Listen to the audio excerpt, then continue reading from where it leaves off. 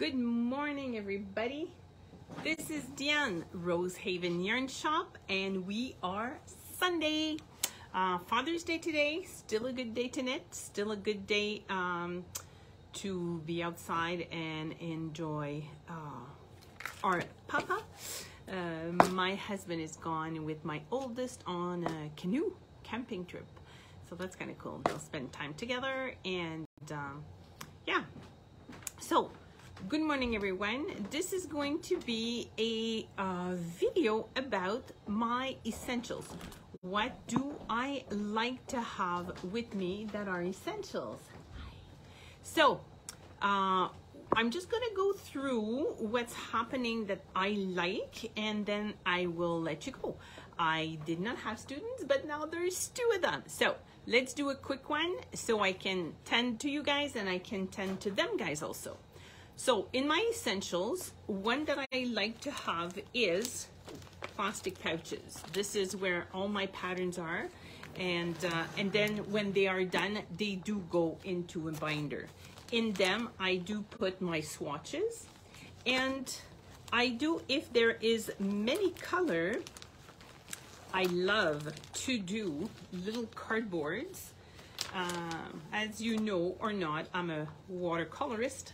So I do have a lot of remnant. This is sort of a cardboard that's very nice. So in there, I'm just gonna poke holes. Often, if I'm using different type of yarn, I will put the label, because sometimes if I just put the color, maybe I will not remember, and often I just don't remember because I'm just that type of person.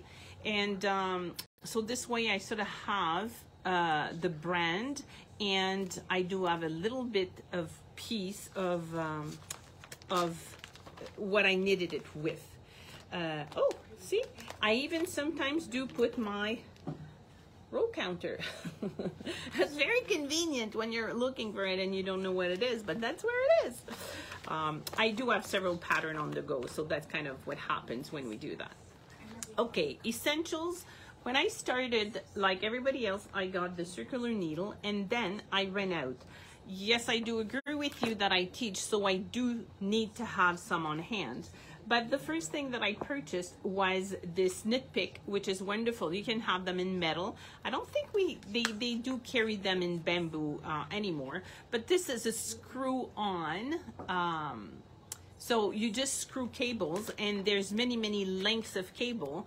And the good thing about that is when you are done with a portion, well, I don't have anything, this is not a good, I'll show you with this one, is when you need to have your sleeves onto an extra piece of yarn, well, you can just have the cable, right? You unscrew the needles and then you have it right on there, which is very convenient.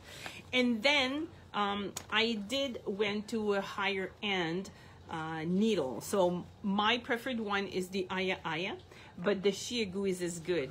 The difference with them often is, for the Aya Aya instance, in this case, is when you do have the cable do have a pivot for function.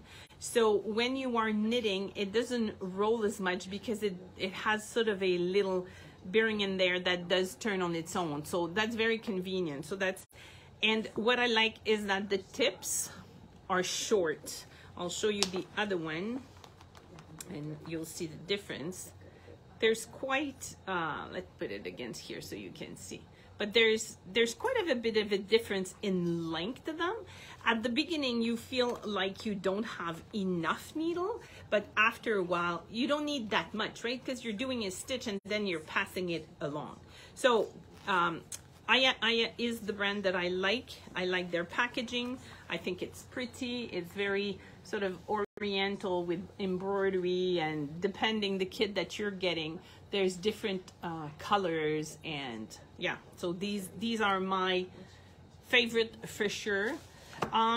What do I have with me all the time? Well, I've got your essential that I have a pen, a pencil, I've got highlighters, because it's so important to mark in your pattern which size you're doing, because if you're just a little bit with me or like me, is after a while, if you're putting it on the side, you're forgetting which size that you were making. So with the highlighters, yeah, you don't get mixed up. And I'm a pen fanatic, so I've got different types of color pens. If you do, well, there's scissors, of course, and scissors in everywhere. I've got so many pair of scissors. That's the thing that, yeah, you never have enough, for sure. This is a gizmo that I did purchase because before that 2 years that we all know what it was called, we used to travel quite a bit, and on airplanes, this is a big no-no. You cannot bring scissors. They will confiscate them and they will take them away. This guy did not. So long story short, I purchased this guy in New Zealand, but now with Amazon you can get everything everywhere. So the company is called Plus, like P-L-U-S. And what it is, it's a cap that you take off, and then this little gizmo you push and slide down. Sorry, I'm just gonna angle it myself. And this is a pair of scissors. It looks flimsy, it looks like a toy, it cuts so well you would not believe. So this is one of my essential that traveling always goes with me. It's funny, I don't have, oh yeah, I was going to say I don't have it, but no, I don't have it. There's a baby pair of scissors. They're about this long. I know you can't measure it, but this is an eraser, just to tell you sort of the gauge. They're tiny, tiny. They're super cute. We have them upstairs, and they're like either a cat or an octopus, but the blade is super, super short. So those one would be good to travel also, and they do cut very, very well also. Essential wise for me are these hooks, U shape, and as you see I did buy several because I do put them with different patterns, and they come in all sizes. These are the ones that we have upstairs. So if you are cabling, I know there's many tools, but I'm talking to you because these are my favorite. Some people do like this guy as their favorite because it's got dents in it, so you're sort of sliding, leaving it on, putting at the front or the back. But these guys are, I don't know who thought about these, but I love that person, is when you are picking 2, 3, 4, depending on your cable, and then you're just dropping it. You're dropping it to the front, you're dropping it to the back, and when you're ready, so you are picking it up with the short end, and when you're ready to cable, you just slide them, and then you have this longer edge that you're just taking your stitch to do the cable. And as you remember, even if this is like a lot smaller in size than what you're knitting with, the needle that you're knitting with is the one that's going to give the size of your stitches, not the tool that you're using. So even if it's smaller, it just glides better, right? It's just easier. So obviously I showed you these.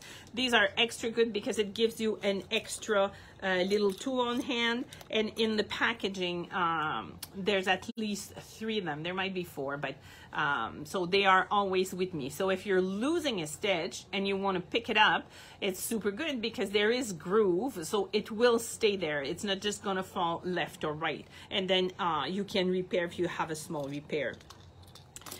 These guys, I think we do have them on a keychain. They're different, but it's there's a hook at one end, and the hook is facing the other direction in the other end. So I'll show you maybe the pink. Here we go. This one is both ends of the same.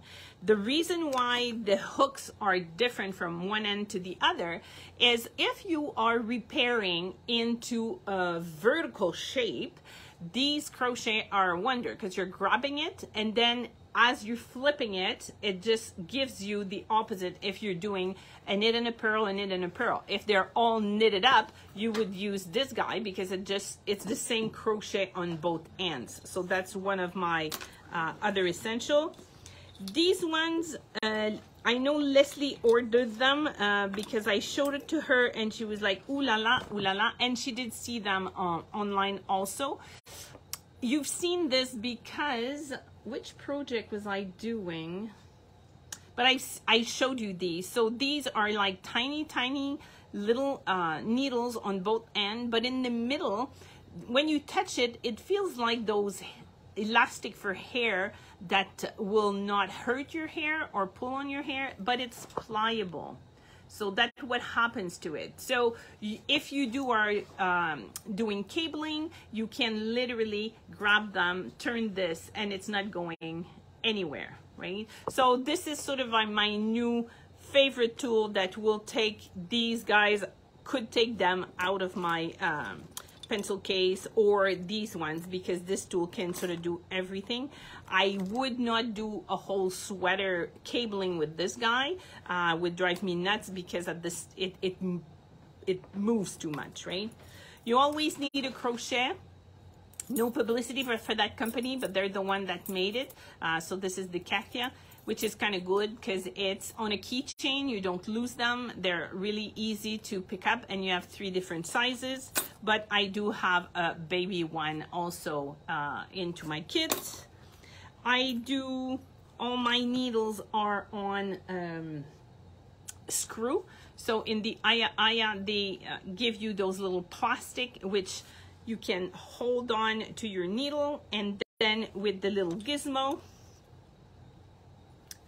And if you lose that cute little key, if you do have an iPhone, you can use the same tool. You can use a paper clip, stuff like that. So there's different tools. But what I did for me is I put it on something that is bigger, so it's easy. It's easy to find it, because if she's alone at the bottom of my pencil case, there's no way I'm going to find her. So this way I'm looking for a big thing. And I do have some of these in almost all of my buckets and all of my, because you always need to be able to screw back on your needle, because that's the worst, is when they're starting to fall apart. So there's crumbs in there, but those sort of have, I always have some of my favorites doodad, which are called a stitch marker for the real thing. And other thing that I like to recycle is David's tea. Again, I don't want to make any publicity, but these guys are perfect. So if you do were gifted a calendar or different types, so these are extra good to keep your doodads in, or your buttons. If you're doing gnomes, you'll need container. For me, I did, and it's funny because the person who gifted to me that little case is here, and I did bring it to her, but I'll show you at the same time. So when I do gnomes, I do need buttons. So this little case is kind of extra good. It's got little pockets everywhere, and this is all for buttons. Okay, other essentials, showed you this upstairs. And if you go on the website, this is sort of the new, I've never, and I have to admit, I've never been a lover of poking something at the end of my needles, because often they would just fall off. The one that were done as a stitch stopper before, in my mind, were not good enough, and you're having too much work to have the risk of everything falling off your needle. These are my favorite. Yeah, if I pull onto, this is always what my work is on, is this tubes. So there's a slant in the tube, and you're just poking both, oh, right here. You're just poking both of your needle in there. See? So as you're grabbing your knitting, you can grab it any way you want, because it's not going anywhere. Because how many times have you grabbed your knitting, and just the way you're grabbing it, everything is falling off? So this way, and see, this one is just, I sat on it, the dog got it. It's not as circular as it should be, but still works. You just poke them in. And there's even people, like if they're doing a work with bigger needles, they just have 2 and put 1 on each end, right? So yeah, those are wonderful. But I've got to admit, I got gifted.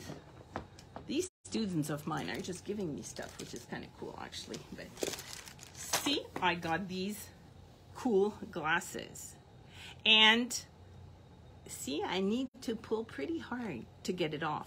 So I'm not, yeah, I'm not afraid anymore of putting these on. And upstairs, we've got anything and everything, to pizza, to Oreo cookies, to lamb, to they're so cute. So this is my new bestie, new love thing. We do have a lot of tools. What do we do with them? Oh, I did bring these down because these I do keep at home. But these are my favorite doodads. They're mimicking a ball of knitting, and what I love about those is sometimes when you do have metal little doodads, they do have an opening, and sometimes they catch into something. They're great, like, don't get me wrong, these ones are phenomenal. Those are metal.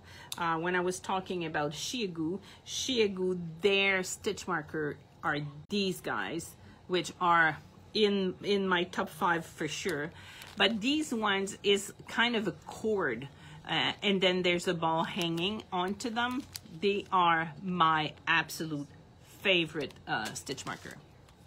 The other little tools that are indispensable is often you're buying yarn and you do know what it is because you just bought it, and then you're knitting with it. You do have a leftover. What do you do with your leftover? It goes in a bin and they all get in there, and then suddenly it's like, oh, I just need a little bit of DK, or I just need a little bit of worsted. But which one is which, you do not remember. So I do have, and there's more of those tools upstairs, right? Like, you'll find the one that works for you. So this one, the way that it's done is identifying, there's a sort of a small gap that your piece of wool can just sit in the crease. So for example, if I'm putting this little piece in there, it would tell me it's fingering. Because if I do put it in there, obviously it's not taking the whole space. So this one is sort of a cute one. And at the same time, they do tell you on this that if you're taking 2 pieces of lace together, it's going to give you fingering. So sometimes if you want to change the wool that you're using, you could use that little gizmo just as a reminder. Because if you're thinking about, okay, if I'm doing, let's say DK, I would need 2 fingerings, but what if I have lace and fingering? What would be the recipe?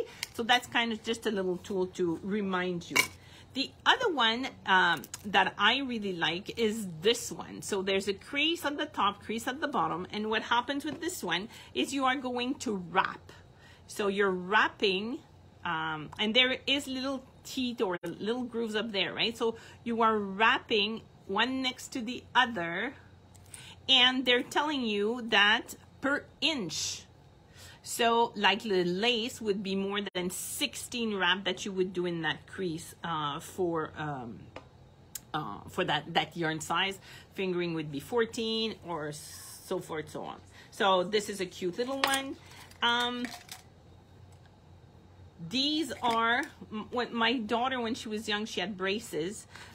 These guys are sort of hard to find. Funny enough, they are an essential if you are doing beads. If you're doing beads as you're knitting, these become your best friend forever because you cannot thread beads onto a needle because there's always the eye of the needle that becomes way too big. These are pliable, so if you do go to the pharmacy, because that's usually where we get them, you see some, just grab one and put it in your essential. At one point, you'll need it. And yeah, so it's mainly if you're doing bead work, but works super nice. I did have my computer out, or not computer, but the iPad. One that has become, and I do have to admit, one that has become my essential is a knitting app. And again, I don't want to do any publicity. It's just the one that I'm using and the one that works for me. I did have one, let me sit still on there. It was just a row counter. I don't think I can see it. But it was mainly just a row counter, which was good, right? Because sometimes you just need the row counter. What I love with the Knit Companion, the basic that comes is a yellow line.